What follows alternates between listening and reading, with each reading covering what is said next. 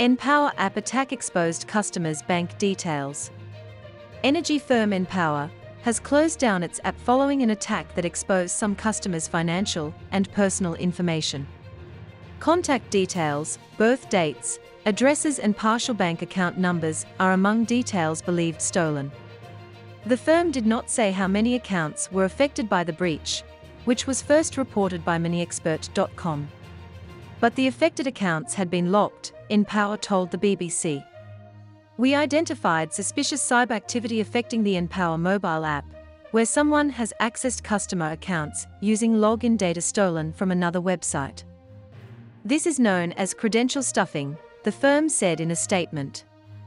We've contacted all affected customers to make them aware of the issue, encouraging them to change their passwords, and offering advice on how to prevent unauthorized access to their online account.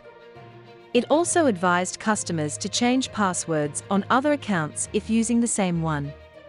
It added that the mobile app had already been due to be shut down as part of wind-down plans following Npower's acquisition by Eon. The Information Commissioner's office confirmed that it had been informed about the hack. Npower has made us aware of an incident affecting their app, and we are making inquiries, the ICO told the BBC. It is not clear when the attack took place, but MoneyExpert said it had seen an email sent to customers at the beginning of the month warning that their accounts had been locked.